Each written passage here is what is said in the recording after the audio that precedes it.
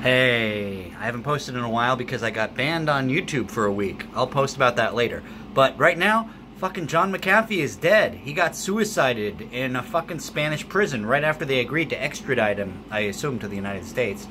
He said he had info on the Clintons and the deep state, and yeah, now he's dead. Allegedly he killed himself, but he made Twitter posts saying that he would not kill himself. He made Twitter posts saying that, you know, he thought he was going to get suicided, and he got suicided just like Epstein. So that fucking sucks. Rest in peace.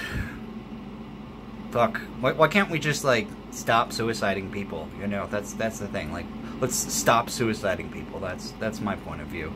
Like, why do you have to protect your fucking empire so badly? You know, just fuck. And I don't know, like, I mean, Clinton went to Epstein Island, I guess, 18 times or something, so, like, I'm sure Clinton probably had sex with some people, but, like, now am I gonna get suicided if we're talking about it? But, like, I thought Clinton was a pretty good president, you know,